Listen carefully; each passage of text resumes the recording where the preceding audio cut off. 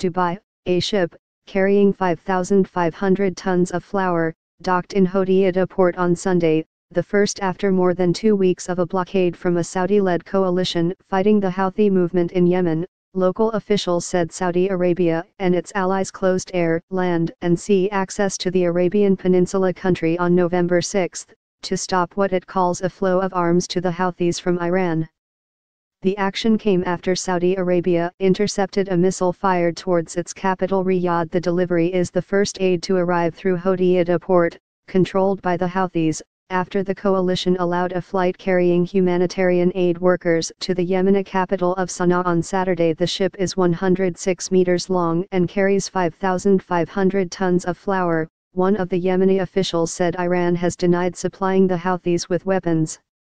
Share on Facebook, share on Twitter.